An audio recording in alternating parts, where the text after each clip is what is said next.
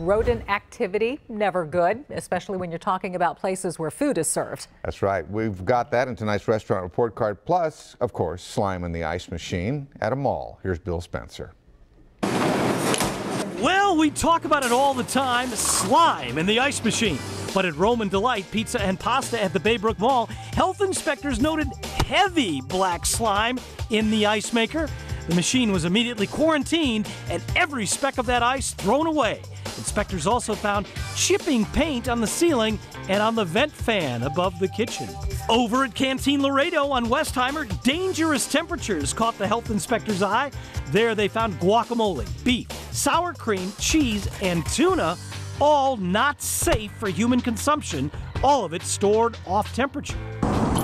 Moving on to the Hawaiiano restaurant at 1521 Gester, where inspectors wrote the place up after finding signs of rodent activity. We're here because the health department found rodent droppings in the dry storage area and also in the area where you wash the silverware.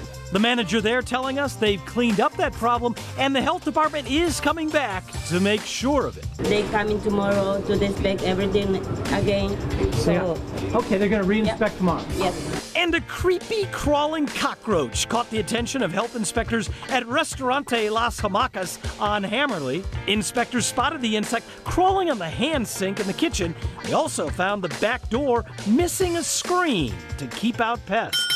And we're raising our glasses to Raising Cane's on Derry Ashford this week. They've earned our A+ rating for an absolutely spotless inspection report, and that is why we all say, Booyah! Booyah! Booyah! You got it. I'm Bill Spencer, KPRC Channel 2 News. He had